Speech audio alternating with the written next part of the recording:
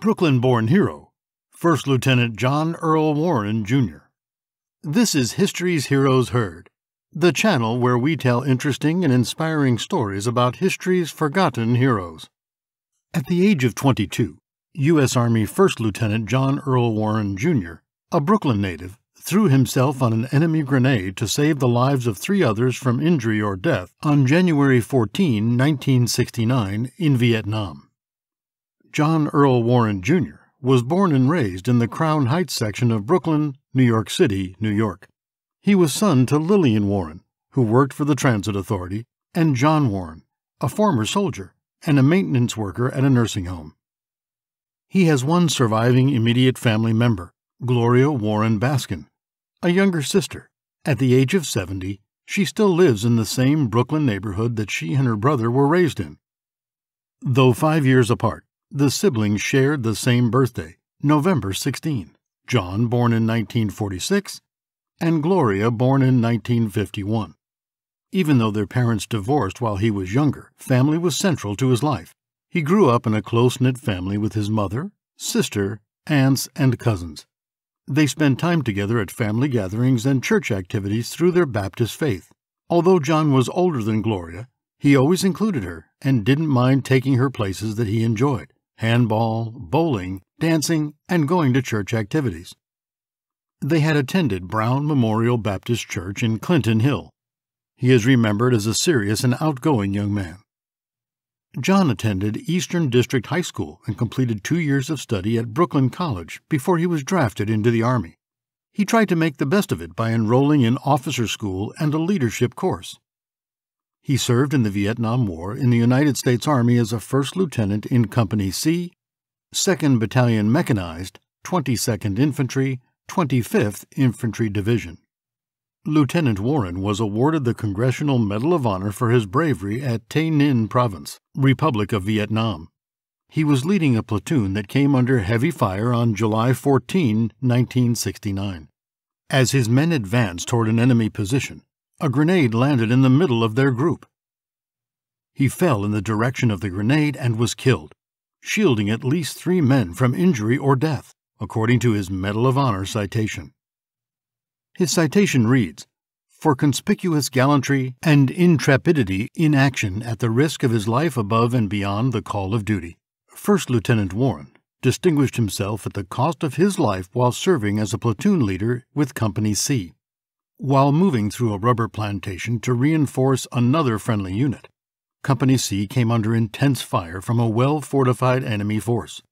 Disregarding his safety, First Lieutenant Warren, with several of his men, began maneuvering through the hail of enemy fire toward the hostile positions. When he had come to within 6 feet of one of the enemy bunkers and was preparing to toss a hand grenade into it, an enemy grenade was suddenly thrown into the middle of his small group. Thinking only of his men, First Lieutenant Warren fell in the direction of the grenade, thus shielding those around him from the blast. His action, performed at the cost of his life, saved 3 men from serious or mortal injury. First Lieutenant Warren's ultimate action of sacrifice to save the lives of his men was in keeping with the highest traditions of the military service and reflects great credit on him, his unit, and the U.S. Army. His medal was posthumously awarded to his family by President Richard Nixon on August 6, 1970. On the day of his passing, John's sister and his mother went to the dentist. When they returned home, the landlord told her that 2 officers had come to the house and left a number for her to call. Gloria recalls, "My mother and I knew there was something wrong. After calling the number and they told her they'd come back to the house, she knew. She just dropped the phone and started crying." Gloria called her aunts at church and asked them to come over. They arrived at the same time as the officers. "So now we were all standing in the living room when they informed us of my brother's passing. My mother and 2 aunts dropped. I stood there in disbelief. I think I was in shock. It didn't really hit me till the next day." Lieutenant John Earl Warren Jr.'s legacy is now permanently embedded in his Brooklyn community, as New York City's only Army post now bears the name of Lieutenant John Earl Warren Jr., instead of the name of the Confederate general who led the South's attempt at secession. The street was renamed John Warren Avenue on May 20, 2022. to honor First Lieutenant John Earl Warren Jr. Previously, the street had been called General Lee Avenue, after Robert E. Lee, who served at the base 20 years before the Civil War.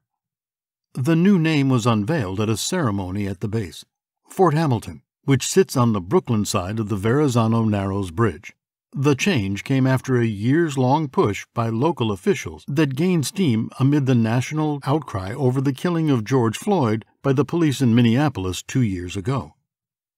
Colonel Craig A. Martin, commander of the garrison, said that he had wanted to change the name since he began his stint at Fort Hamilton in July 2020.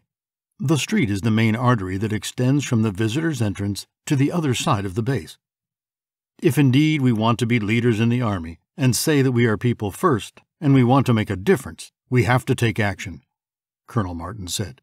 We can't just talk. We have to make a difference. John Warren died so that others could live, he said. Yvette K. Borsicott, Acting Assistant Secretary of the Army for Manpower and Reserve Affairs, said Lieutenant Warren's story was one of an ordinary man of extraordinary bravery. Lieutenant Warren was a hero who will continue to be a source of inspiration for generations to come, she said.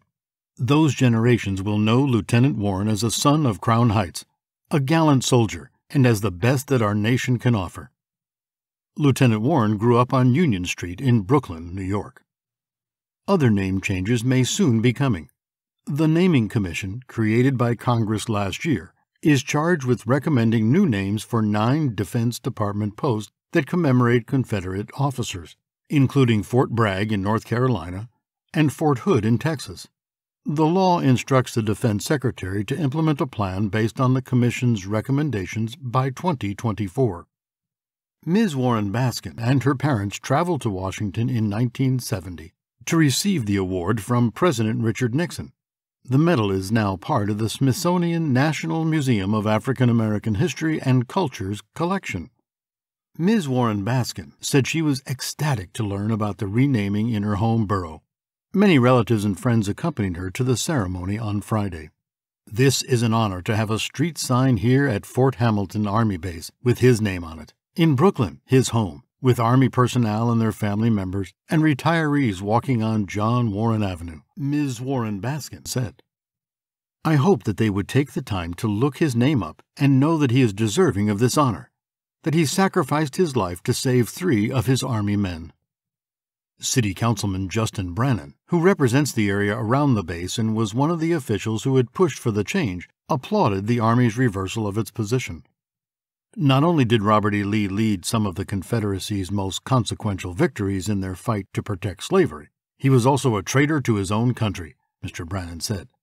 I can think of no better anecdote than renaming this street in honor of John Earl Warren Jr., a Brooklyn-born hero. When asked what she thought John may want other people to know about him, Gloria said, he might want people to know that he was proud to be a soldier of the United States Army and to not be afraid to help your fellow man. Thanks for watching. Please comment your thoughts below, like and share this video, and subscribe for more interesting and inspiring stories of our history's heroes.